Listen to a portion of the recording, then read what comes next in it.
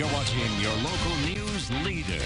This is WCIA 3 News at 6. It's been a long ride, but we're just really excited to see everything come together.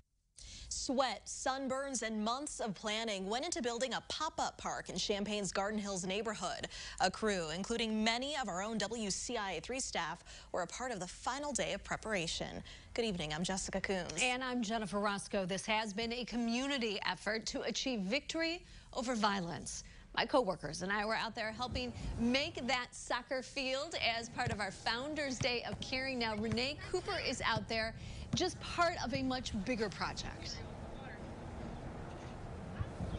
Well, Jennifer, the city set aside between $12 and $15 million to pour into making this neighborhood a safer, more structurally sound place to live. But those projects are still a while out. Now, the Garden Hills Association president told me today he's been asking the city to be more proactive about concerns consistently brought to city council, and that is exactly what this park is about. A pop-up park on Hedge Road is getting its final touches before a grand opening. It's the only play space for about 400 to 500 homes on the south side of Garden Hills. Some aren't waiting for the ribbon to be cut. X, Y, E, I, R, E.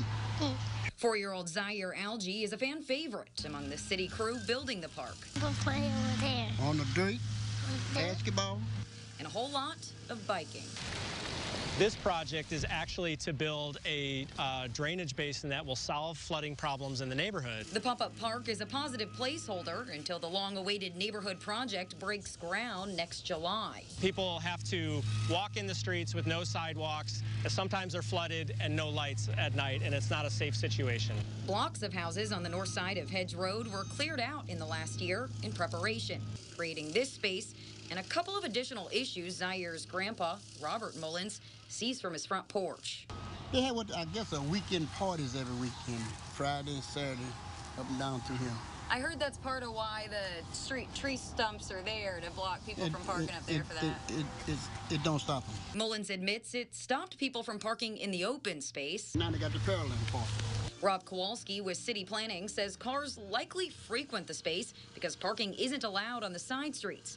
But the city is considering changing that when they rebuild Hedge Road and a couple other neighborhood streets, something those here with kids are looking forward to. Once that gets done, if you got a place out there where they can ride the bike, they will actually keep them out of the streets. Because they come through here 75, 80 miles an hour every day.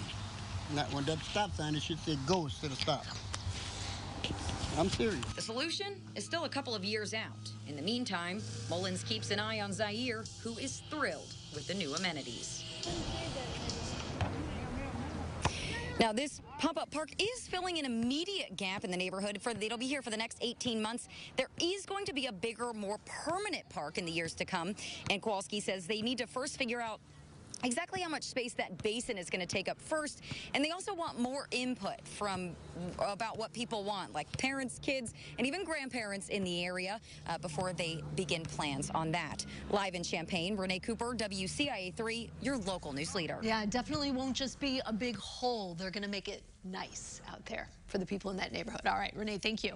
Now, the pop-up park isn't going to sit idle. Programs will be going all summer long. The Hip Hop Express crew will be out running the remote-controlled car racetrack every Monday and Thursday from 5 to 7. Every week, there'll be something different. On top of that, the city is looking for ideas. If you have them, we will show you how to share those ideas. Just go to WCIA.com. 2 people in Iroquois County are recovering.